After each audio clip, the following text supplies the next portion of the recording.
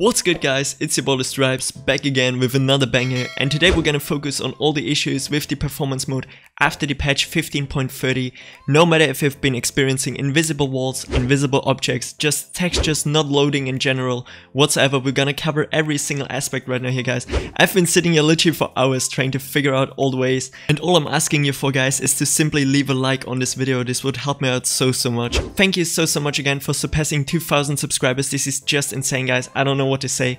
Everything I'm gonna be explaining in this video is gonna be super simple and straight and detailed. Everyone can follow up. And with that said, see you guys just in a second. Yeah guys, as you can see, we're right now here in creative, and a lot of people have been telling me that they hate how the builds look on performance mode. And as you can see, if we take a closer look, they really don't look that good. A lot of people even say they distract them, so I'm gonna be showing you how you can fix them with some simple steps. It's really not complicated, and see you guys just in a second on my desktop. And yeah guys, in this next final step I'm gonna be showing you how to pretty much apply all the new changes to make your builds look better. Pretty much only go into your Windows search bar, type in presenter app data presenter and open up the file. Click on the top bar and just simply remove the word roaming, and it's gonna take you one step back.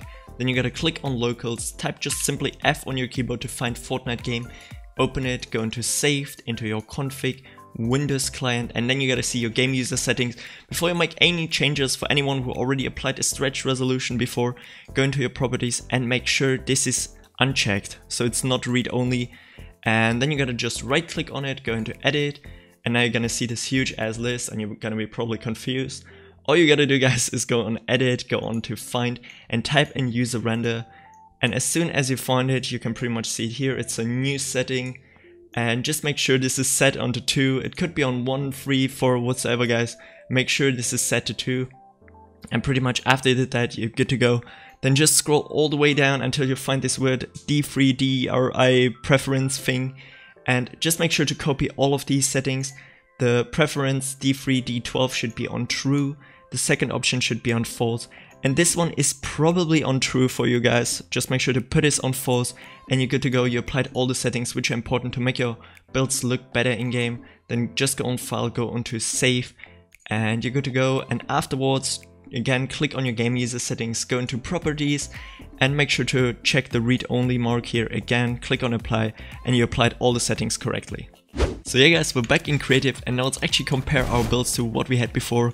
This looks way more detailed, more high resolution, and this looks actually really decent. I know a lot of people are complaining that they don't want to have mobile graphics while playing on PC, but I mean this is probably like the perfect sweet spot between having some good visuals and actually having still all the benefits from performance mode. And just to clarify, if we go into our settings, you can pretty much see that we're still on performance mode. We didn't just switch over to DirectX 12 or whatsoever. You still get all the benefits and this looks actually really decent. I'm just gonna show you also the other builds, and yeah, you know, a lot of people are complaining that they can't see really through the old ones from the performance mode because they're really wobbly and squishy and they're just distracting them, and I think this is like a really good sweet spot. And now let's hop straight up to the next tip, pretty much.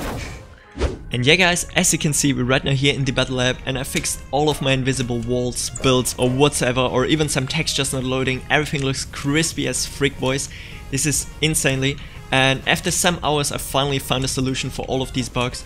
And pretty much all you guys need to know is GPU usage. For some reason, after some updates, Fortnite is bugging whatsoever and your GPU is not being utilized 100% for the game.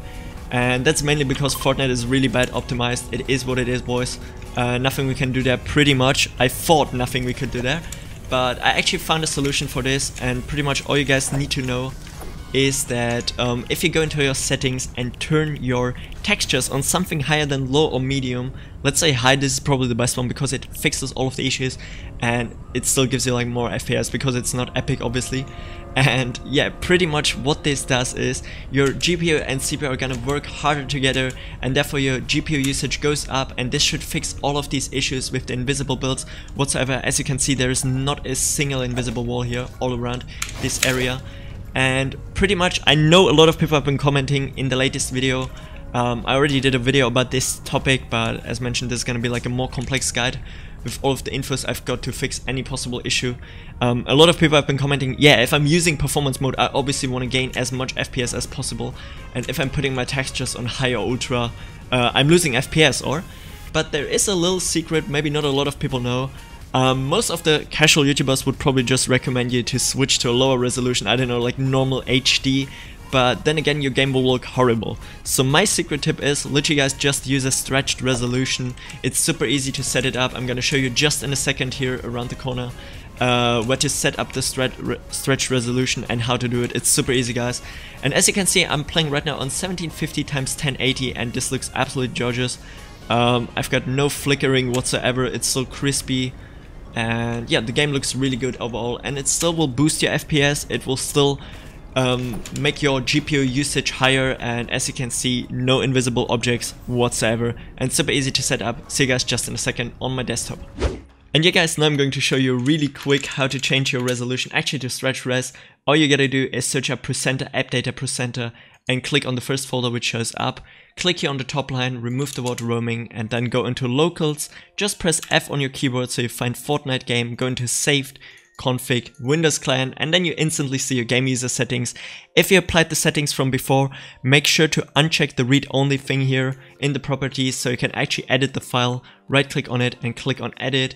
And now you're just gonna go on edit again and go on find and type in 1080, since this is always the stock Y resolution. And the only thing you really want to mess around is the X resolution. In my opinion, I use 1750 x 1080 because I think this is the best looking stretch res. So simply change, probably here's going to be like 1920, just change that for both of these to 750 and then just click on save and close this.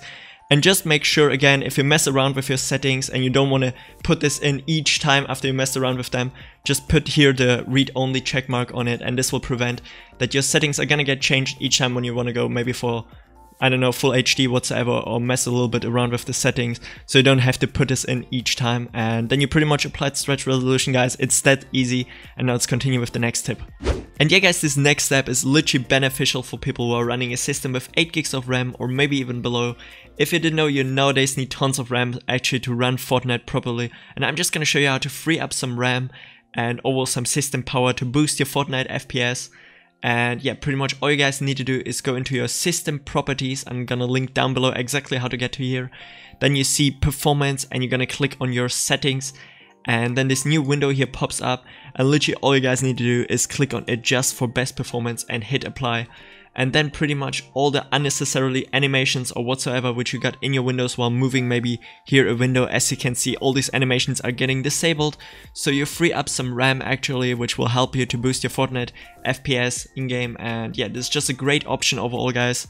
And yeah, you're pretty much done here. And yeah guys, this is it pretty much for today's video. Please don't forget to leave a like and comment down below if this was helpful for you, if this could actually fix all of your issues you've been experiencing right now with the new performance mode.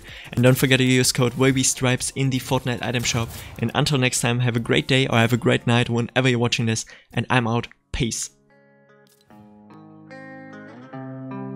I ain't sorry. She said, do you miss me, baby? All I said was Harley. You should bring your sister, she could ride me like a Harley. I might tag team with Mama Young Jeff Hardy. Yeah, I might pull up to your party. Keep a glizzy on me just in case he try to rob me.